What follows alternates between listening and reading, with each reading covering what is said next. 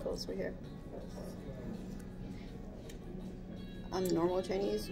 I'm extra Chinese. Ma, you're racist. Okay, I'm normal Asian.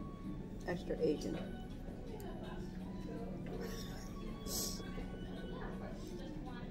So, what questions did you have to ask me about the chopsticks again? I feel like I'm doing it wrong. So she's feeling like she's doing the chopstick wrong. How you doing the chopstick? Let's see. Let's see how. Let's see. Ew, I look weird. I do too. I look so big. Okay, show me how you do your chopstick. Come on. Like,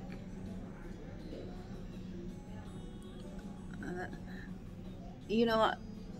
I told her there's no wrong way of doing chopsticks as long as the food end up in your mouth. You're doing it right, right?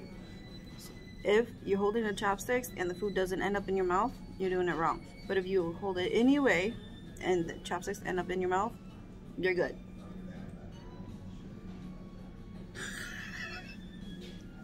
but like, if you're holding it up here, how do you? You can't put it in your mouth. See, it still holds it, and then you put it in your mouth. This can build some muscles for finger blasting. You funny. Now it's blasting all over your shirt. No, because there's this commercial. So there you go, guys. There's this commercial for like shrimp, you know?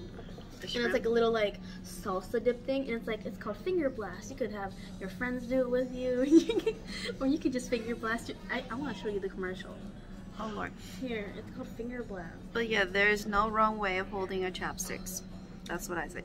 If you're holding it all the way up here, all the way down here, or you holding it any way, like form or whatever, as long as the food end up in your mouth, you're doing it right. So no worries.